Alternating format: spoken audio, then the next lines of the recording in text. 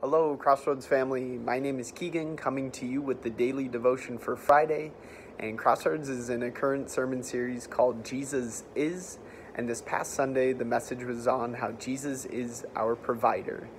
And the reading comes from John chapter 12, verses 3 through 7. And it reads, Then Mary took about a pint of pure nard, an expensive perfume. She poured it on Jesus' feet and wiped his feet with her hair. And the house was filled with the fragrance of the perfume.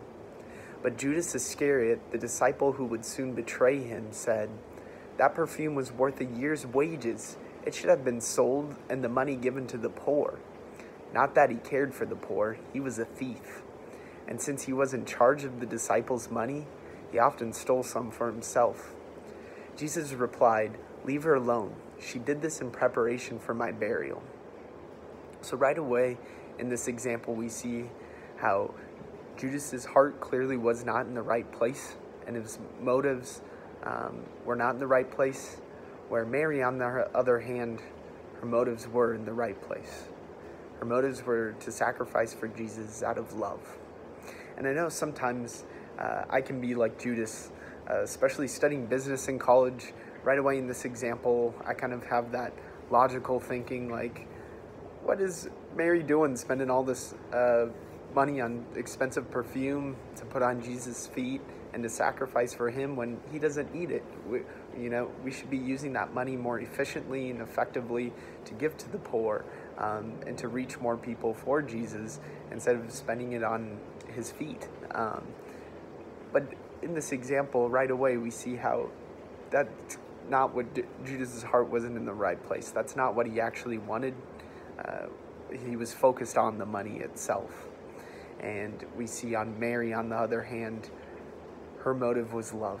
Because she loved Jesus and wanted to give of her time, talent, and treasures to glorify him and to give her praise to God out of love. And that brings me to my point of my devotion is, what is our motivation to sacrifice for God?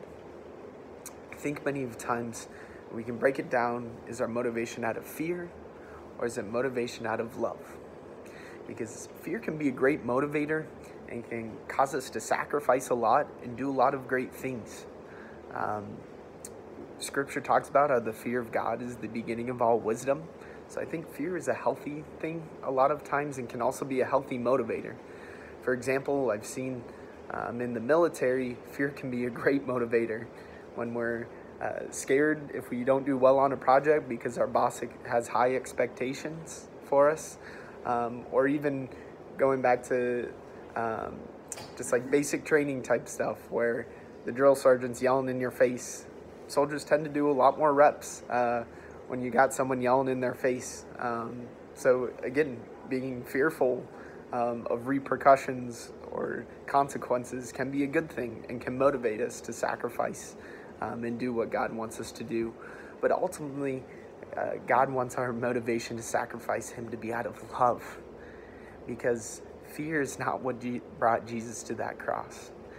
There was a lot of fear going on in Jesus' heart. We see that in the Garden of Gethsemane when he prayed to God and asked, Lord, won't you take this cup away from me, but let your will be done, not mine.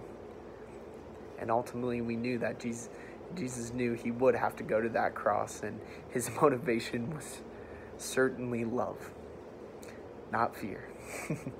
And that's what Jesus wants all of our motivation to be when we sacrifice for him and give of our time, talent, and treasure for him, is to be love, because we're grateful for what he's already done for us, and we just want to love him and love others because of what he's done for us. So I have another passage, Psalm 51:17, about sacrifice, and it states, The sacrifices of God are a broken spirit, a broken and a contrite heart. These, O God, you will not despise. So if you're anything like me, not the smartest person there is, I kind of read that and I get confused a little bit. But this analogy kind of helped me understand it better. And it's a horse analogy.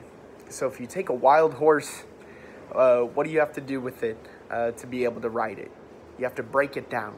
You got to break its spirit and say, horse, I know you were wild, roaming free, out in the prairie grass, having a good old time, but now you're not free anymore. I'm in charge. I'm the owner. I'm going to break you down.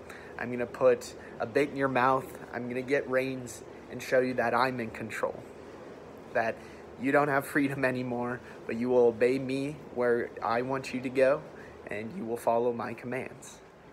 And in that same way, that's what Jesus wants out of us. Ultimately, us as humans, we're all slaves to something. We're either a slave to the world and our flesh, or we're a slave to Christ. And when we're a slave to Christ, sacrificing for him and being controlled by the Holy Spirit, letting the Holy Spirit guide our steps and our choices each and every day to sacrifice for him, that's when we realize that God's in control and he has the reins, if you will. And that's when we can truly be free, when we're a slave to Christ. So that's how I wanted to conclude my Devo, is again with that verse. It's the sacrifices of God are a broken spirit, a broken and a contrite heart. These, O God, you will not despise. So God wants us to he wants to break us down. He wants us to have a spirit saying, Lord, I need you. I need you every single second, every single minute of the day. I'm guilty. I want to be controlled by your Holy Spirit in all I do and be motivated out of love to glorify you and sacrifice of myself for you. So that is my devotion for today, and I hope you have a blessed Friday. Take care.